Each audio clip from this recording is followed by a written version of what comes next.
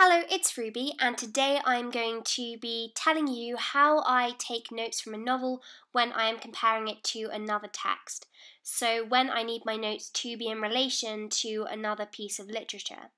So for this particular example, I am taking notes from Frankenstein, so I start off by actually writing the title of the book and also the pages that I am taking the notes from. I will start by writing the page that I am starting with, but I will leave the page that I finish on until the end because sometimes I end up writing more than I thought I would and sometimes I am too ambitious. I will also always write the date because I just find it's a lot easier to organise my notes if I do this. And then I will write my first heading, which is key imagery and structure. And I will actually colour code imagery and structure using different highlighters, but only after I have actually taken my notes. So another thing I like to do is make a key in the top corner, and this is for when I highlight things in the text itself. So I am using green for just general things that are quite interesting, and then a peachy colour for links to Paradise Lost. So then my second heading is possible links.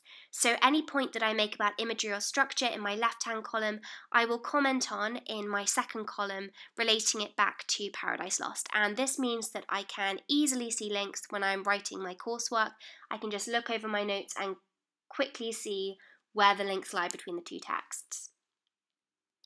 I will also use a post-it note and just write interesting on it. So it's anything that I find interesting when I am reading the text, and this doesn't actually have to be relevant to my coursework, to the essay, to anything.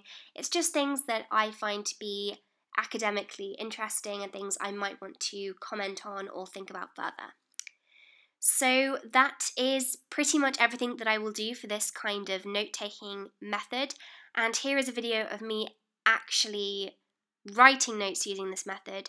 It really is very useful for me. If you decide to use it yourself, I really hope that you find it equally useful and helpful, and if you do let me know in the comments. So thank you for watching and have a productive week.